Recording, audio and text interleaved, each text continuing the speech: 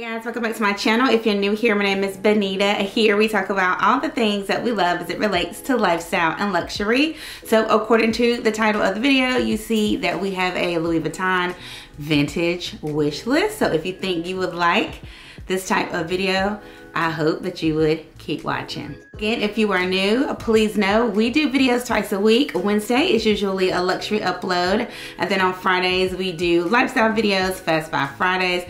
I hope that you would like, subscribe, or comment, all the things. We also have like past videos and a playlist.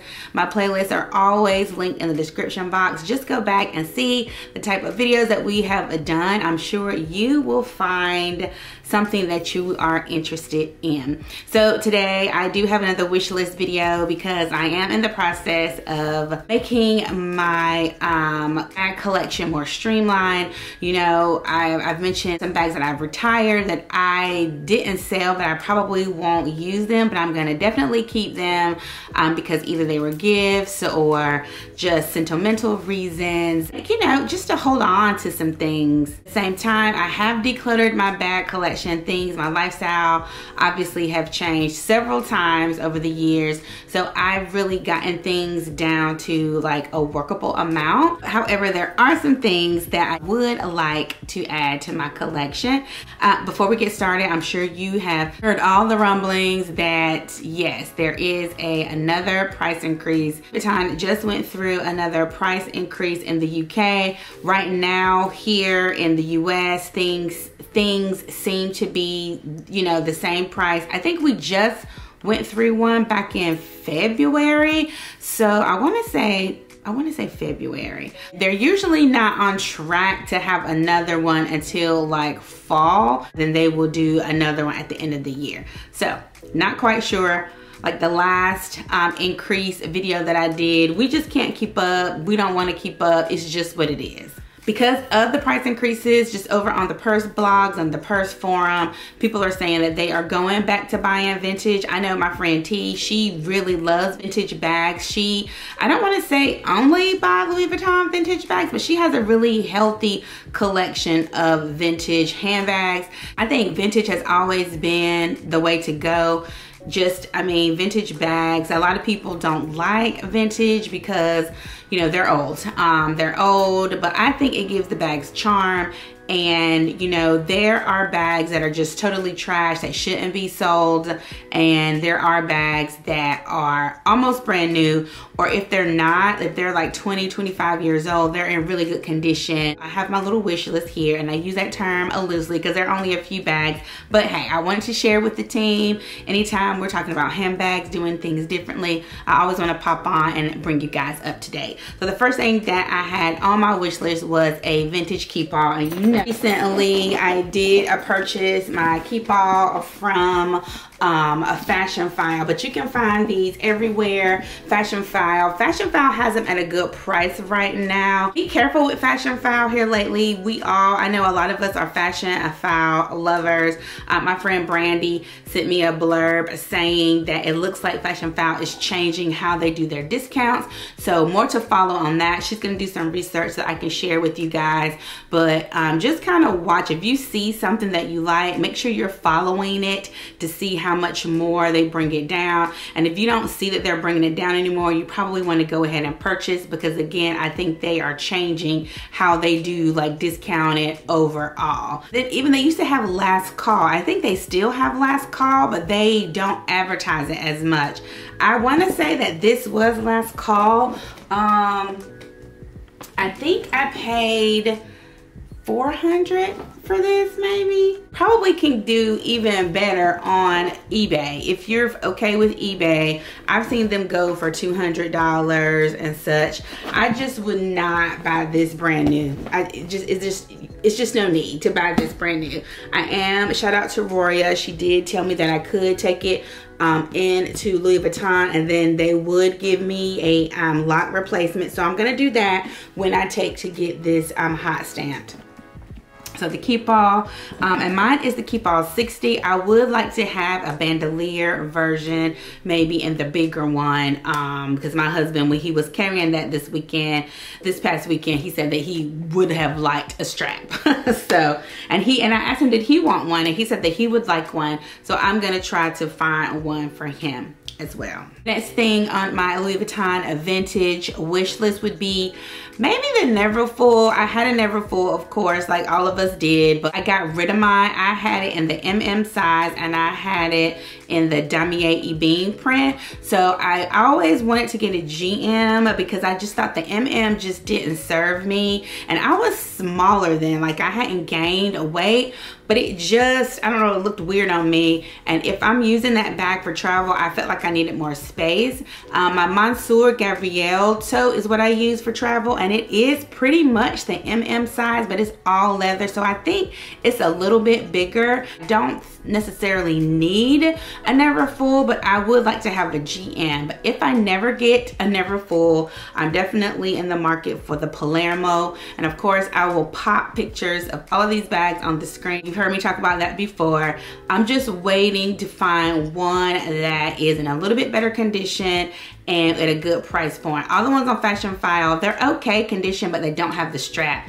Even though I probably won't use the strap, I think the strap would be good to have, especially if I'm gonna use it for travel, if I'm in the airport and I do need to put it on my shoulder, I would like to have the strap. So the Palermo. The next one is the Noé.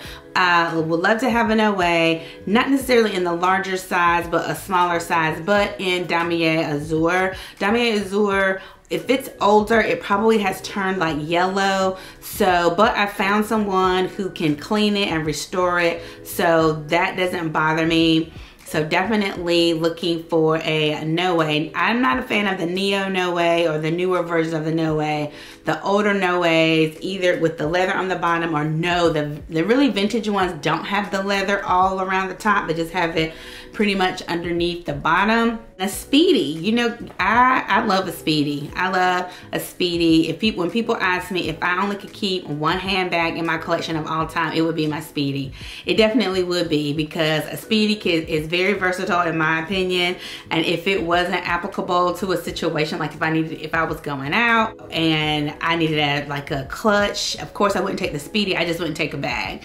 But the Louis Vuitton Speedy, but I want one in Damier Azur. This is something when we travel next year, I'm definitely going to take my vintage wish list with me when I travel abroad next year, because we know that luxury items are cheaper outside of the United States. However, even vintage, you can find even more vintage or archive pieces. So I'm looking for an LV vintage trunk or box. And I've seen these over the years and I thought, oh, those are nice, it'll be good to have. And I'm kicking myself because I should have purchased one years ago. But you know, I just thought I didn't want to be just purchasing just to be purchasing. I was trying to be responsible. But those types of pieces, when you run across them, you need to go ahead and purchase them, because they are just that. They're archive vintage pieces. So I would love to have one as a decorative piece. And you know, I would love to have a huge trunk and use it as a coffee table. That would be beautiful. And like my sitting room and my living room and my prayer room, that would be beautiful. But a little box, I like even the Scott box, a canvas box, hard box with the brass gold around the side, the metal. I would love to have those. A trunk, something that I could use as a keepsake box or even a jewelry box. Would love to have that. Shout out to Coco McQueen, and I think Keiko has this bag too, the Papillon. Want that. I think I may want it in Damier Ebene, because they used to issue it in Damier Ebene as well. But if not, the LV one would be lovely. I want the standard size. I know they re-released a trunk version of the Papillon and a mini version, I think, but I want the standard size that I can kind of put on my shoulder, pop it on. Those are really cute. All right, I always wanted the Louis Vuitton Pochette Métis. When I went to purchase it in and canvas. My lovely SA Lillian, she wouldn't let me buy it. That's when they were having all of the problems.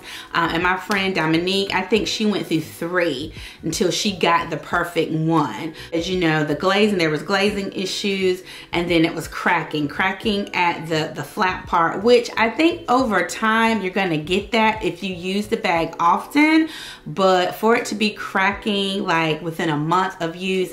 And then Dominique, I think she did not use her hardly at all, and when she went to go use it, it was like cracking. So she was able to get a really good one that hasn't given her any problems. That's why you need to have, it really counts to have a really good SA that's gonna, you know, not only want to sell you stuff, but really tell you, you know, what's what. But she said they really hadn't fixed the issue. She travels to Paris, to the factory a lot, the main corporate office a lot, and she said they still were having problems fixing the issue. And if you were to purchase the Matisse, the Pochette Matisse after that date, she suggested an empreinte leather, which I wasn't a fan of because it doesn't keep the shape.